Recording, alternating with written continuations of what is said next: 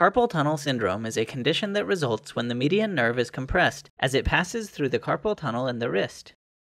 This compression results in pain, numbness, and tingling in the thumb, index, middle finger, and the adjacent half of the ring finger, since all of these receive sensory and motor function from the median nerve. The pain can potentially also extend up the arm. In addition, the affected person's grip might be weakened, and their dexterity worsened. The carpal tunnel space is defined by the carpal bones and the transverse carpal ligament. Apart from the median nerve, 9 flexor tendons also run through the carpal tunnel, and these allow you to flex your fingers.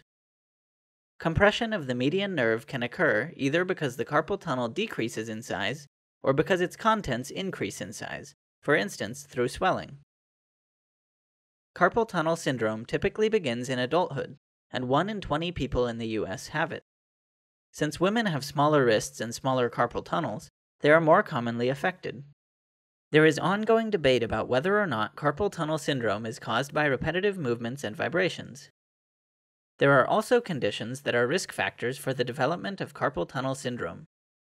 Rheumatoid arthritis is a risk factor since it causes inflammation of the flexor tendons. Pregnancy can cause water retention and hence swelling in the wrist area. Injuries to the wrist can also cause swelling. You can also just be unlucky and be born with a smaller carpal tunnel. Without treatment, up to 1/3 of those who get carpal tunnel syndrome will improve in about a year. For those who don't improve, symptoms can gradually get worse over time.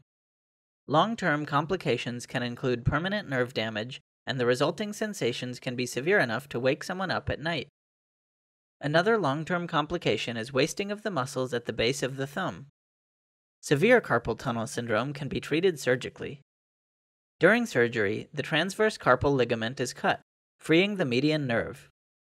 This surgery is reserved for severe cases, since it makes the carpal bones of the wrist slightly less stable, and it weakens the hand muscles anchored there.